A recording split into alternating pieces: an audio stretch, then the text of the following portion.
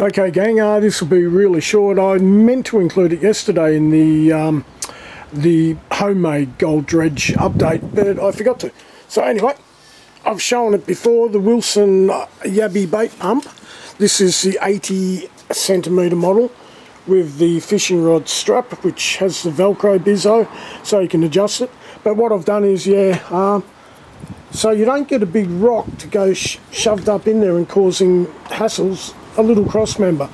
It's just 5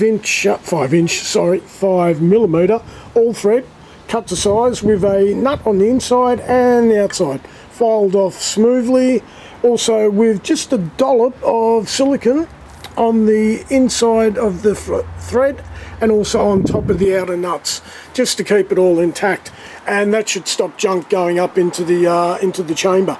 And look, I'll tell you what, these things are pretty well made. It took a while for me to drill through this. Actually, after I think it was the third drill bit that actually made penetration and got a hole. So yeah, there you go. Yeah, stops big rocks going up your yabby pump. Hopefully instead just big chunks of gold. And if I get something big enough that goes through there that's gold, I'm pretty happy. So alright, take care.